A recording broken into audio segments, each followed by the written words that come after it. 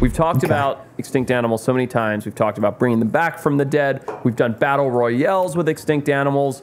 You know, we've talked Jurassic Park and dinosaurs on this show. Well, this is the real Jurassic Park, guys, and I'm not even remotely exaggerating that. There is a beautiful animal, a black-footed ferret. It's one of the rarest mammals in North America. I'm actually very lucky that I got to see one once in the wild. And the black-footed ferret, very, very cute. Will, hopefully you can pull up the picture. I have put it on my Instagram if you want to find it. Yeah, play that video. Boy. Oh, boy, is that cute. Isn't it? That's Elizabeth Ann. Isn't she adorable? Yes. Ferrets are the cutest goddamn animal in the world. Well, Elizabeth Ann is the first ever cloned black-footed ferret.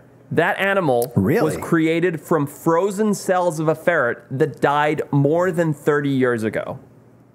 Wow, that's you are crazy. looking at science, my man. That is, by the way, a cloned animal.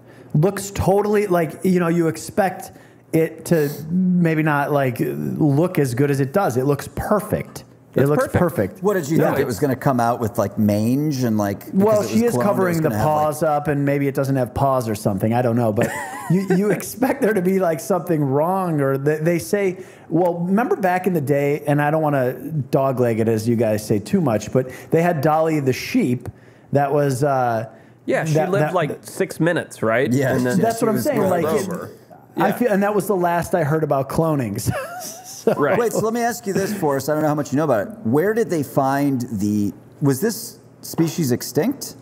No, so not extinct. Okay. Critically endangered. I don't know how low the numbers, but the San Diego Zoo had samples. I think it was the San Diego Zoo. It was done in collaboration with San Diego Zoo and U.S. Fish and Wildlife, and they have a terribly hard time breeding them in captivity. I mean, they're just struggling. They're just disappearing. So, you know, 30 years later... This is a carbon copy of an animal that died, 30 years ago. You know, in 19, what would it be, 1990, you know, 1991. Dude, yeah. Oh, my God, that was 30 years ago. That's crazy. Yeah. Dude, and by the way, 30 years before that, 1960. Just saying. Ridiculous. That's incredible that they're able to do this. So what do they do with this now? Do they try to clone more? Or, like, was this just an experiment? Like, what's the reason... to clone an animal that's not extinct? Well, that's a good question. I mean, one is because it's headed towards extinction, right? It's such a rare animal. They're not, it's like if we could have done this with the northern white rhino, we'd still have northern white rhino because we couldn't get them to breed. If we could do this with Raphidos, the giant soft-shell turtle, we'd still have them, right? So this is like prevention instead of reaction, which is great.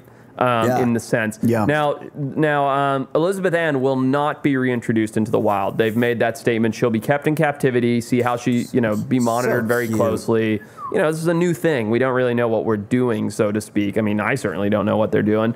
But no, she won't be released into the wild. But genetic cloning in general, it's a tool that can pave the way for conservation of endangered and threatened species and possibly, extinct species because it'll supplement traditional and proven measures like habitat protection or captive breeding, disease control, invasive species management, whatever, because now we can literally create them.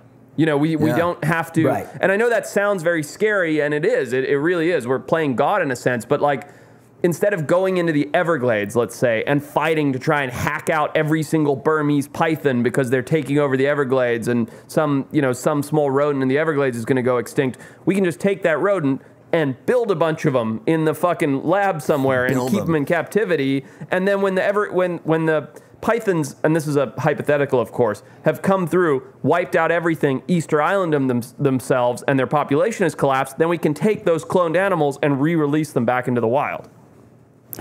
Yeah, awesome. I mean, so that's the big trend now. I mean, Bill Gates just came out and said that it's the trend of everything going kind of lab grown. I mean, that's what's going to happen as we destroy the planet with our own natural bullshit. But let me ask you a question. Would you guys want to be cloned? Let's say 20 years from now. No. Oh, 20 years from now? If it was perfected and you're like, okay, like, yeah? After you die, I'm saying. So you die naturally and you're like, I want another version of me to live again. I would take a clone right now if they wanted to clone me. If they said they wanted to build 1 million clones of me, I would let them do it now or after I'm dead. We've all seen Multiplicity. Dude, it's not good. They get dumber and dumber. Multiplicity. I love that we've all seen it. No one has ever seen that movie. I've never even heard of it. Are you kidding me? What? I've never even Michael heard of it, I swear. Mouth. Listen, it's not the best movie in the world. It's probably not even top 1 million. But I we've will all say, seen Whales of August. I mean, we've all watched that. What are you talking about? Relax. Stop being so angry. Jesus, why are you so mad? This is why you're the mad monkey in the fucking logo, dude. And I always tag you as the mad monkey because you're angry. Relax. I just hate your bullshit, man. I mean, you're one of my best friends. I love you very much. I just multiplicity. I don't like the way that you trailed off when you said you after love. I want you to say it again slower and whisper it, please. I'll call you after and I'll say it slowly.